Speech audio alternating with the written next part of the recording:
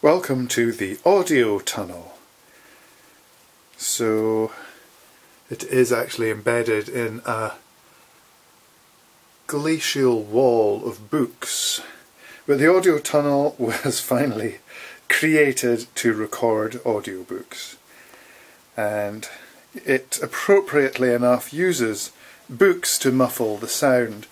Now, if I just pull back, you can see where the reader sits here.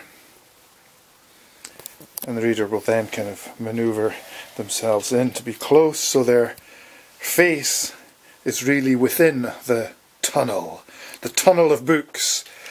I'm just going to see if we can go in there and see exactly what's going on. Got quite a good light source there, and actually note over here some strepsils.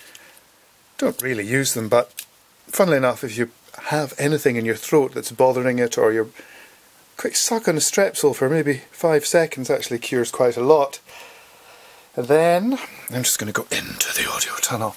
So this is obviously pop screen, which I'll try and move out of the way. And this is the book we'd be reading the audio for. I've got especially large framed glasses here, so the vision is actually pretty more surrounding than the frames I would normally wear. To have smaller lenses than that, to be honest. And then you would squeeze right in, and then you're in the audio tunnel.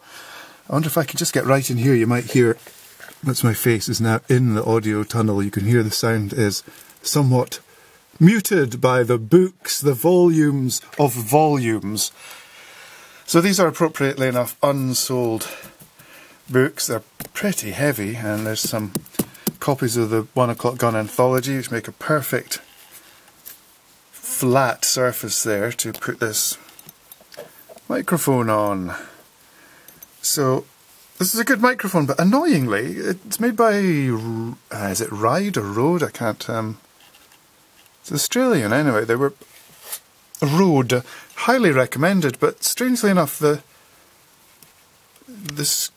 screw component that fixes it to a tripod or whatever doesn't fit anything that I own, so it's actually balanced on there. And that's really about it. This microphone obviously goes... The annoying thing about it was it had a jack connection. No one uses those anymore.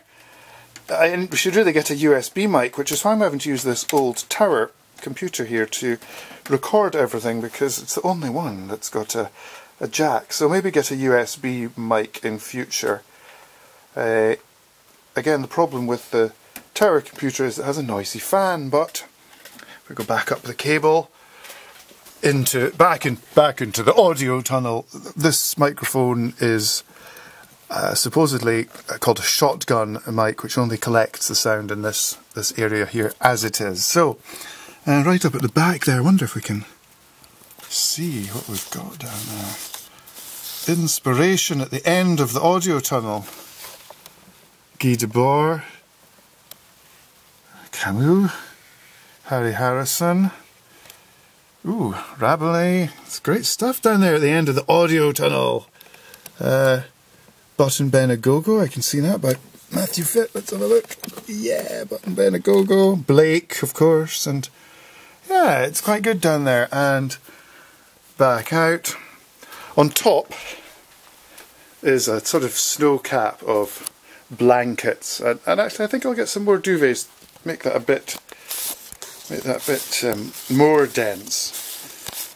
And basically when when I'm in there recording, I just scoop that over my head like that. So there's an audio tunnel without anyone in it. But put that back up there. So there it is. Leamington Books audio tunnel.